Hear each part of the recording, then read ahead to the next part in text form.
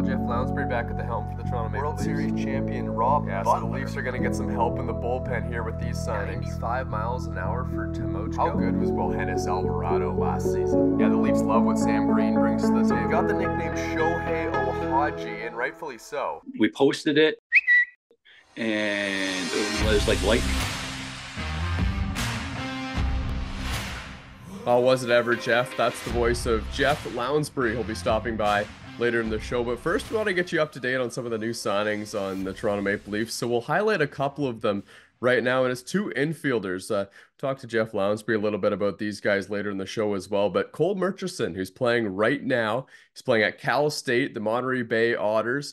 That's then the CCAA, the California Collegiate Athletic Association. That's Division II baseball, but you won't mind the Division I, Division II thing when you see the numbers that Cole Murchison is putting up this season there in Cal State, hitting .380 this season in 2 seasons, playing NCAA baseball. He's put up a .349 batting average with a sparkling .407 on base percentage as well. So Murchison has been tearing it up this season. I think the Toronto Maple Leafs are excited to see him in a Leafs uniform. He's playing first base right now out in Cal State, and I don't know how open that position is going to be for the Maple Leafs this season. I think what happens with Jordan Castaldo and how much of the season he decides to play and how much he's going to be coaching and DHing will factor into that. But either way, I think this is a bat that will definitely get into the lineup very regularly for the Toronto Maple Leafs. And Charlie Towers, who is a guy that we've seen, but not in a Maple Leafs uniform.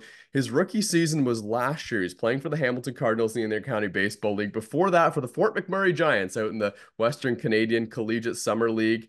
He's a fantastic defensive player, and the real utility for the Maple Leafs is that he can play all over the infield. He can play shortstop, third base, or second base. So he can slide in into any of those spots. And as you may know, if you've watched the Intercounty Baseball League, depth is extremely important in the IBL. He played for the Hamilton Cardinals last season, and we don't think we really got to see his full potential this season and how his skill set is translated into the Intercounty Baseball League, because he only played half the year, got into 24 games with the Hamilton Cardinals. Okay, Jeff Lounsbury is going to be on the other side, but before that, let's take a look at some of the exciting moments from 2023 for the Toronto Maple Leafs.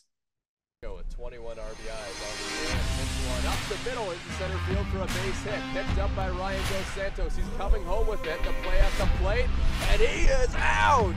Oh, what a throw from Ryan Dos Santos to gun down Gary Balls, and we remain scoreless. Eric Deska and the Toronto Maple Leafs love it. What a throw on one hop to the catcher, Ryan Burnside. That should be coming out at some time this week. Getting his thoughts as this one's hammered deep to right field, and it's way out of here. John Salazzo, the Orange Blossom Special. It's a 3-run homer, and it's 6-2. That ball landed on the infield of the diamond behind the right field wall. Wow, that's one of the longest home runs we've seen by anyone at Dominico Field. John Salazzo got every stitch of that baseball, and he hit it deep onto the Little League diamond. There's a game going off over there. That ball was a hazard. We look into that bullpen as this was hammered by J.J. Dunn. High and deep and gone. J.J. Dunn with the home run. After an 8-run inning from the majors, that's how you want to respond if you're a Maple Leaf. J.J. Dutton gets them back on the board. And that is the first IBL home run for J.J. Dutton. It went well. I was just trying to rely on my fastball and my slider that I have a good feel for, but as the game progressed, I had a really good feel for my changeup, and you know what? The most important thing for me is that I was pounding the zone the entire time.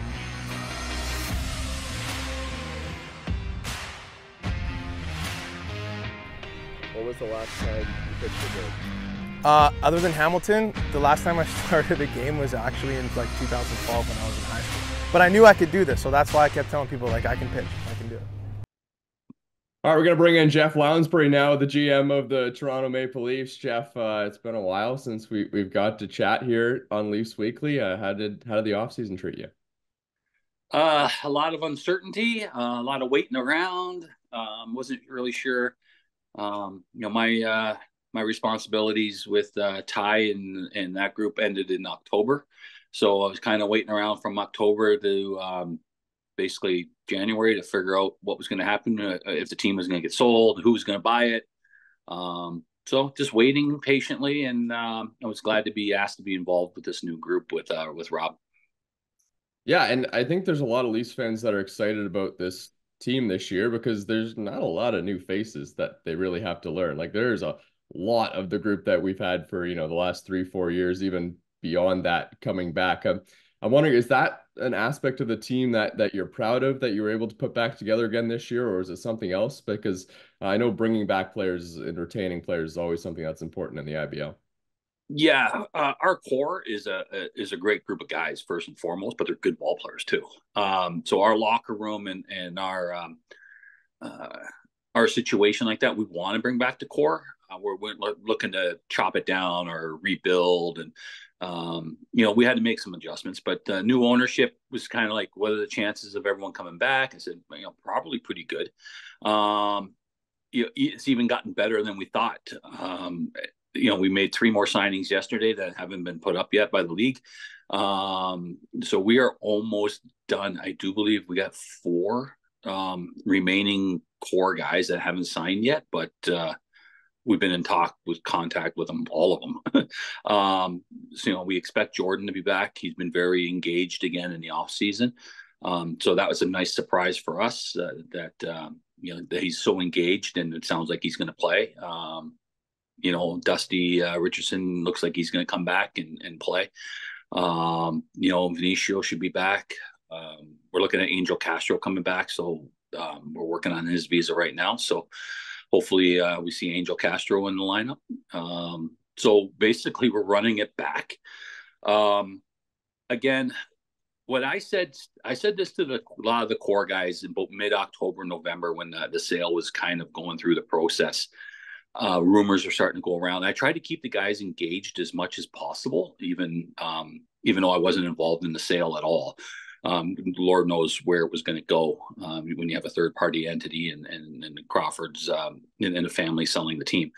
But I did have contact with this group, and I said to the players, I said, I would be crazy, and I think you would be crazy not to want to be involved, right? If this group gets the team.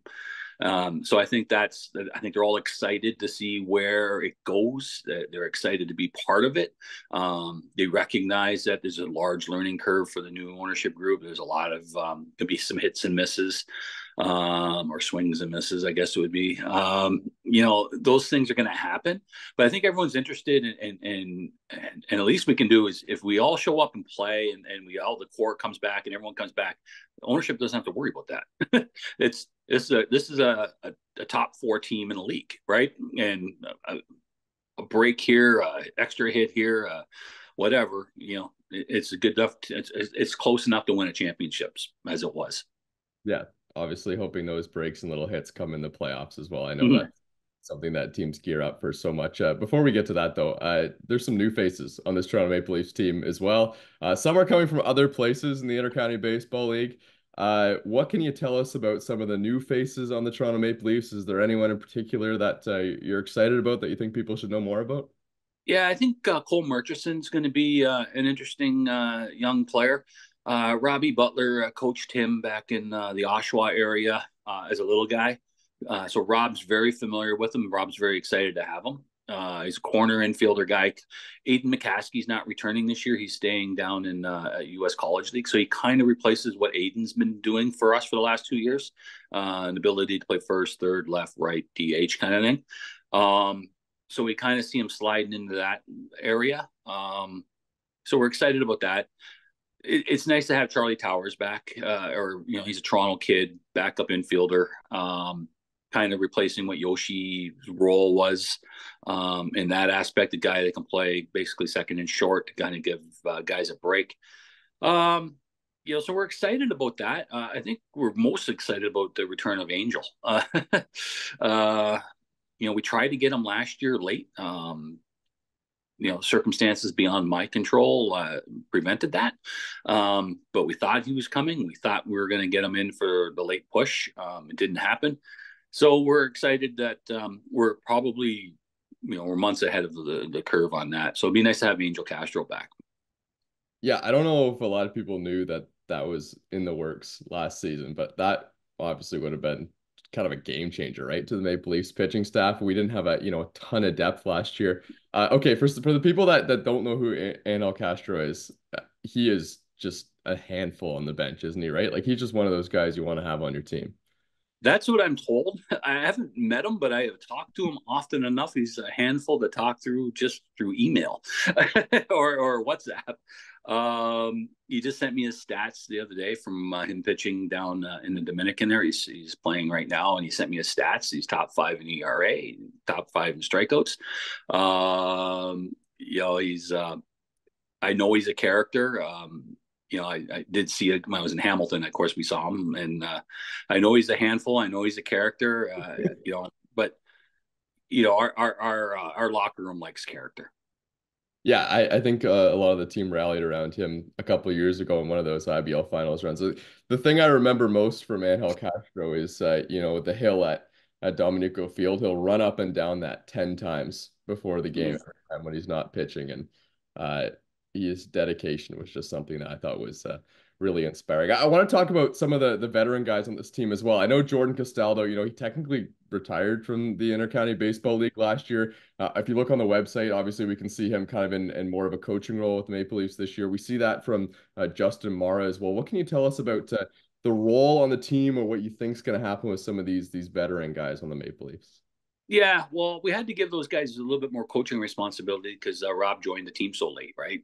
He basically got hired in May, just before the season started. So we needed to have the continuity, I guess, of lineup, and Jordan and Justin helped with that.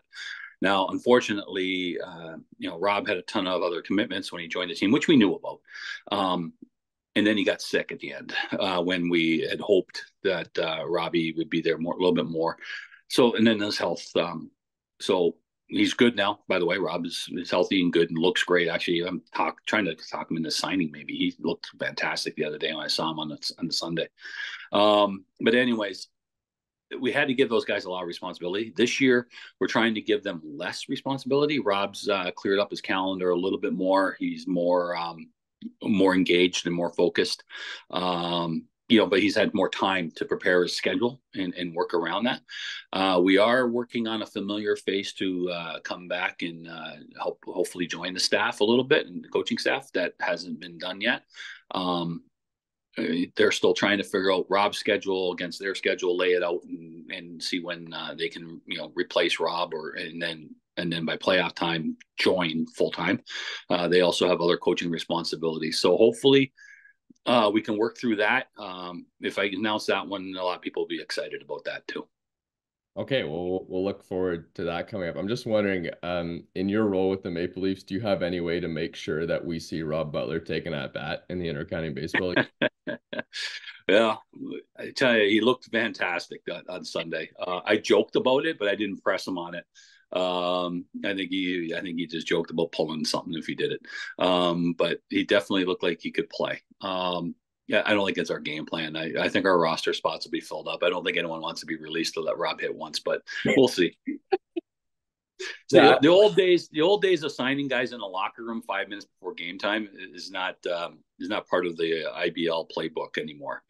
Back in the day, you're looking in the parking lot and you see 9 guys, and I know I've signed over the years a couple times just in case we're short guys. Yeah. Well, I've been pushing Rob Butler to give us that too. I've been getting the same response from him, but I don't know. Maybe we'll see it one time. Before I let you go, I know the jerseys that just came out for the Toronto Maple Leafs. Everyone's really excited about them. Hundreds and thousands of likes and retweets. It's incredible, the response, and I think it's because people really like them. We talked before. You and I are not really style connoisseurs, but just to get your thoughts on maybe not exactly the jerseys themselves, but just the response that from the community on these new jerseys.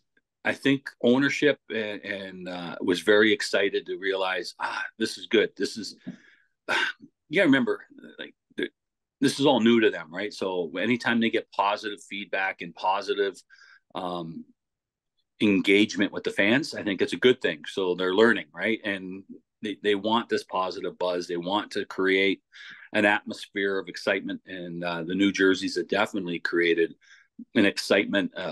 People are talking about the team. They're asking about the roster a bit more.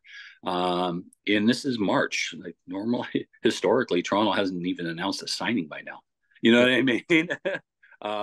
So the new ownership group is trying to create some buzz. They got a lot of work with sponsors and a lot of work with, we were at Christie Pitts with the city on Monday, myself and Andreas, one of the owners, and talking about improvements to the park and what can be done to kind of fix that up a little bit and make that a little better for the players and for the fans. So there's a lot going on, a lot more excitement coming up. I guess I should ask you about the ownership group as well, because you've been working really closely with them. A lot of people are wondering, kind of what's been going on with the ownership group. I know right at the beginning, there was a ton of excitement. There still is a ton of excitement, for myself and a lot of people that saw, because there's a lot of ambition, right? It seems like Yeah. with the ownership group. Is that something that excites you? Have you kind of got that from them when working with them? Oh yeah. Like the communication, like I'm on the phone with budgeting and that part of it almost daily, going through things and ideas. And then, even like the uniform stuff, to taking those calls and helping with the design. And they have weekly meetings right now. So even yourself, I know you've talked to them a couple of times, and that's never normally doesn't happen, right? There's normally not that kind of communication and transparency. And that's another thing. So the players met with them over Teams, and I know there's an email coming out next week to kind of give guys an update on what's going on off the field. This is the transparency that the players have never got before. It was something that was brought to my attention when I arrived. So I've tried my best to keep them in the loop a little bit more. So it's exciting because they're excited. So when the owners are excited about something, that's just going to carry down, right? It's, again, though, there's a learning curve. There's going to be some swings and misses, and I hope everyone understands that and gives them a little bit of a break here and there. If something doesn't work right away, they got to figure this stuff out. But the product on the field will be fantastic. The returning of veterans and the core group will make sure of that. They're going to try some stuff at the ballpark, and I know they're working their butts off on all kinds of things. I don't like announcing things until they're official, so I'll let them kind of as things progress. But like I said, we did meet with the city, and new uniforms that's officially out, and merch on the website, which has never really been something there available to get it. I do believe fullback hats are part of that. That's something that a lot of people have asked about. So they're moving forward. They're moving quickly, and hopefully everyone gets more excited to get more involved. And the more people involved, the better it is. Well, Jeff, we appreciate you stopping by and chatting with us here on Leafs Weekly. I know you've got the whole gang back together in terms of the team. That's something that everyone's really excited about. So, Jeff, thanks so much for doing this. No problem. Thanks, Thomas.